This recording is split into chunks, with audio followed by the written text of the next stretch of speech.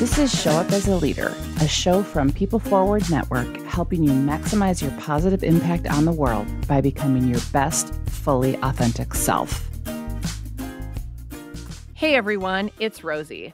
I'm super excited to have my friend Chris Johnson bring her new series, The Leadership Pause, to the show. In this series, Chris is going to unpack what it means to be fully human and access the best of who we are as leaders. And each episode is going to include stories, what she refers to as nerd science, which just is music to my ears. And she will always give a deliberate practice that we can try on at the end and apply so that we can show up as more embodied learners and leaders in our life. Take a listen. I got my head bit off. Tales of emotional regulation. Not long ago, on a call with a vendor, while attempting to articulate a situation that had gone south, I was interrupted midstream with a torrent of words, an imaginary finger angrily wagging in my face. The voice booming through the speaker on my phone was saying things like, "I can't believe what you're telling me. This isn't what we agreed to. It's inaccurate, not to mention unfair. What we need to do is, and what you need to do is this."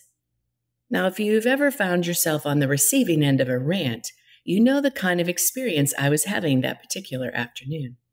Stunned, agitated, outraged. Someone was yelling at me, at work no less. I was not happy.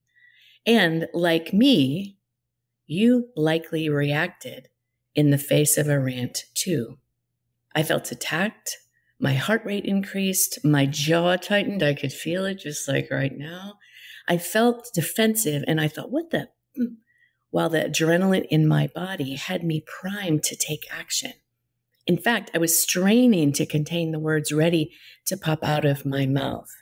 How could you? You don't understand at all. I am done. We had an agreement. When we're stressed by an external event or comment, we react. It's how we're biologically wired. We may feel triggered by something outside ourselves. We might become defensive or expressive with an obvious outburst of feeling. We can find ourselves in a defensive dance of excuses or blaming, trying to make sense of it all. We likely notice in some way that we're shutting down, distancing ourselves from the experience with either stony silence or a resentful resolve. Or we may simply think, get me the hell out of here. Believe it or not, your reaction can open a secret doorway into your own internal mindset about the situation and provide the key to handling it well. Trust me, I've learned the hard way. Mindsets. Our mindsets reflect our accumulated lived experiences over time. Those experiences that shape our attitudes, our beliefs, and our actions. Largely influenced by our first family, but also then as we go to school, as we go to school longer, as we get into the workplace and the workforce, we're shaped and shape in turn all of the people around us. We're shaped and they're shaped also by interactions with one another. These mindsets that we hold reflect actually what we care about, though we're often not aware of that at all until we find ourselves triggered and reacting, however great or small that is, right? We can resist these perturbations, or we can open up to the reactivity with a willingness to examine our own common sense about the experience and how we've constructed our own way of thinking and behaving in such situations. In my case, the rant opened up a review of my mindset about how we treat people, especially at work. And come to find out, I have a strong sense of how we ought to treat people at work with dignity and respect and trying to practice patience. And a sense of fairness. Those things really came up for me. I also know that from experience, when I simply react, in other words, I let my biology run me, I let my amygdala be hijacked, and I'm in a state and acting it out, the results can leave me in a bit of a mood. Or rather, if I'm honest, a lot of a mood. Moods that aren't necessarily effective in offering an appropriate response in that moment. Resigned, resentful, revengeful even. Maybe you've been there. When I react from those reflexive moods, I have to ask myself, does my reaction work in the moment to clarify the joint concerns that we have, to move the situation forward, to stay in the conversation? Often, not so much, not when I'm in that kind of mood. Chances are good that none of these typical reactions work well, despite the fact that they're actually hardwired in us by design, first and foremost, to keep us safe and out of harm's way. Safety and skill. Really? Safe and out of harm's way? This was simply a day-to-day work conversation. Safe? Really? Yes, safe. You and I both know that situations like these happen all the time, everywhere, even at work, especially at work. As human beings, we're wired to seek safety as well as connection and respect, even at work, especially at work. The degree to which a person feels safe is largely based on their previous experiences, which influence their mindsets about, just about everything. Remember, those mindsets have been shaped all along, and they bring that shaping, that mindset we all do, to the workplace in the moment where we're having this thing happen. With Iran, I didn't feel safe in that relationship or working together at all. That was the straw for me. And feeling unsafe, like I did in that moment, we can't think clearly. Our emotional brain is on high alert. We're not going to be able to come back to center if we stay in that state and feed it. And feeling unsafe, we then compromise our concerns, we settle for less, and we tolerate more. Feeling unsafe, we avoid necessary conversations to move work forward, to be an effective team member. When we simply react in situations that are difficult, we all suffer. However, if we remember that our mindsets reflect what we care about, often revealed when we find ourselves reacting or triggered on high alert, it's then that we can turn a triggering situation into an opportunity to settle into what we care about even further. How? Well, this is a great place, as always, to share practice. So here's this month's practice for you to try on. And remember that I'd love to hear from you on the other side. This month, anytime you find yourself triggered and reactive, I'd like to invite you to pause for 30 to 60 seconds. And in that pause, to notice which reaction seems to be a little bit more typical for you, your signature reaction. Is it the obvious outburst? Is it super silence? Is it a defensive dance with excuses, etc.? Is it a resentful resolve? Just simply notice. We all have typical tendencies under stress, so don't sweat it. Noticing your signature reaction will help you recognize your own first move so that you can shift it, right? Then, after you pause and notice, then take that second deep breath. Research tells us that it takes about 6 seconds with intention to shift gears from reacting to responding. So you're taking that next deep breath, and as you breathe, your rational mind will kick into high gear. The neurochemicals are starting to settle since they were hijacked just before. Then take that second or third deep breath. Research indicates it takes about 6 seconds or so to shift gears from reacting to responding when we're intentional. And breath will help your rational mind kick into gear.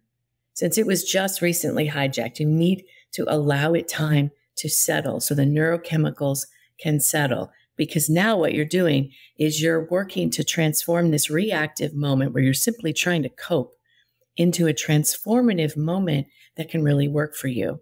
And believe me, these seem little. These are super powerful micro moves that you can make. Then drop your attention down to your feet and quite literally put them in your feet right now. So feel your feet in your shoes, rolling around on the floor. If you're barefoot, feel the texture of the floor beneath you, and drop your attention to allow your energy to move downward. You feel it shifting. Your mindset will shift with it, and keep breathing. And do that for 3 or 4 cycles of breath. And then if you can, get outside in nature to support your nervous system in settling. Nature is a great resource for us because the natural rhythms of nature typically help our psychobiology settle. In fact, you might want to check out last month's episode, Resourcing Energy Renewal in Nature, since nature's a typically untapped resource that's both cost-effective and convenient. So once you're outside, you've paused, you've taken that second or third breath, you've shifted your attention down into your feet, so you're getting more grounded, and now you're hopefully outside. You can do this inside too, but outside is great. So once you're outside, walking or sitting to bask in the sun, allow yourself to notice how your body is settling. Might take your mind a little bit longer, but it will settle if you don't feed the beast, as I like to say. You don't feed a story about what just happened. You just simply stay in the raw experience of the moment. Ask yourself a few clarifying questions. What actually happened here? What most irritated me? Was it the tone? Was it a broken promise? Was it that I didn't feel heard? What do I really care about here? And really listening deeply for that sense of care. So you want to let yourself spend a little bit more time. Like, what do I really care about? What am I miffed about? What actually am I reacting to? And as your mind has settled, you'll be a little bit more able to allow yourself to notice what's coming up for you. So when it feels right to you, and you'll have a sense if you're trusting yourself into the rhythm, figure out who you might like to share your experience with, because we know that sharing our experiences with a trusted other can help us gain clarity for the next best action step to take. Now, mind you, this sharing with a friend is not gossiping and re-inviting the story to start all over about what so-and-so did or how they triggered you. None of that. It's really an experience with a trusted other to say, do you have a few minutes? I had this experience. I'm trying to work through it and figure out my best next step. And I want to take responsibility for my emotional part of this and what may or may not have happened. Could you listen for just a few moments and give me your honest feedback? Thanks. Then you pause and you choose to let your reaction go on purpose. Too often, conversations go south. Stories get created and magnified and blown up because we choose to hold on to our reactivity in situations like this instead of simply letting it go. So we're going to choose to let our reaction go on purpose because we can shift gears and take the lessons from our reactions to help us get better at working with our own emotions, to get better at then having conversations with other folks, get better at moving the work of being very conscious citizens in the world today forward. I'm Dr. Chris Johnson. I'd love to hear what you learned from attending to your emotional triggers and how they impact you, your conversations, and your energy. You can sign up on my website for a free time to do just that. It's called the Executive Energy Audit, and you can find it at q4-consulting.com/executive energy audit. And as you can imagine, we're just scratching the surface here of what it means to be a conscious leader.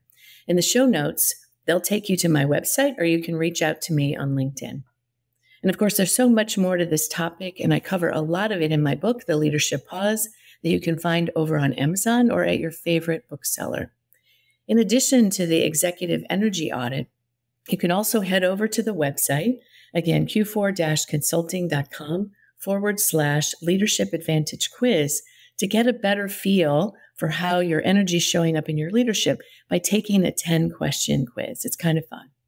As we sign off today, remember that when we're attuned to the moment at hand, present to whatever unfolds, even if it's reactivity, we can make our best contributions. This is power. I'm Rosie Ward, and this is Show Up as a Leader. To learn more, head over to peopleforwardnetwork.com and, of course, hit that follow button.